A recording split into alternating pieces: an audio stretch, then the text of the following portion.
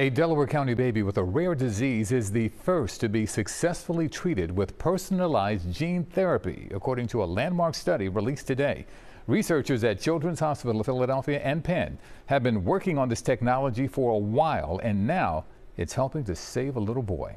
Health reporter Stephanie Stahl introduces you to this history-making baby.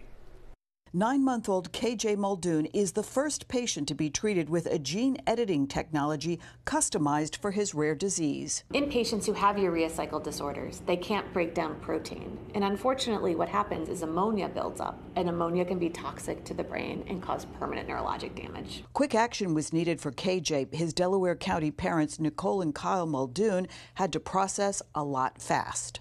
Our child is sick. We either have to get a liver transplant or give him this medicine that's never been given to anybody before, right?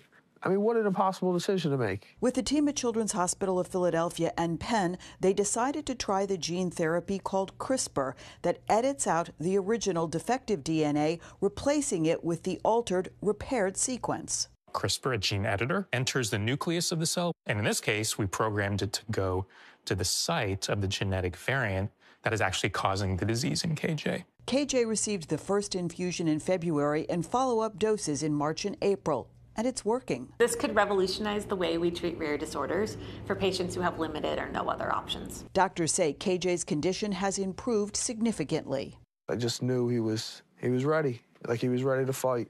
He's proven us time and time again how stubborn and spunky he really is. And they're looking forward to the family of 5 being able to take KJ home very soon. The CRISPR gene therapy has been used for other diseases like sickle cell, but this is the first time it's been customized for one patient.